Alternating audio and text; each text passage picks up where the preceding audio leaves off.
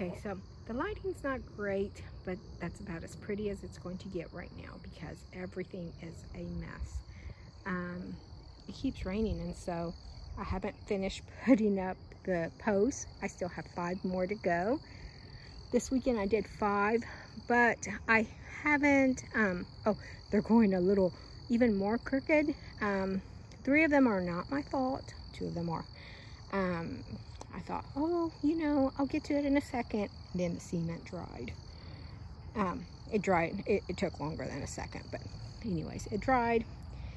So keep thinking I'm running out of space for seedlings, but I keep adding seedlings. That's milkweed and borage.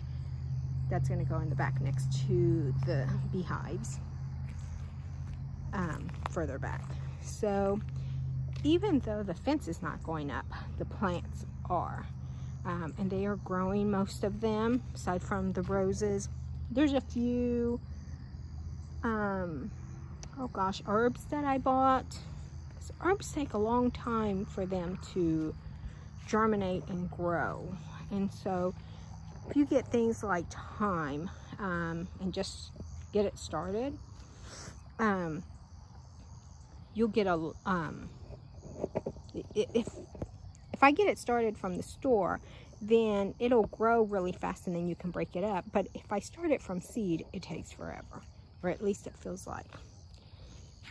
All right, so this is my crazy bed of squash. You know, whenever you plant them, you're like 2, 3, and then next thing you know, it looks like this, and it's not even the end of May yet.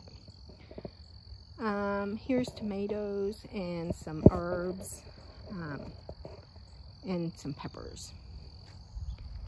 Oh my goodness, I don't know what I'm going to do with all that. But, you know, and I don't want to pull out any plants because that makes me feel bad. Over there, it's some beets and some sugar snap peas and some pak choi that's needing to pull out. I'm sure the chickens will appreciate it.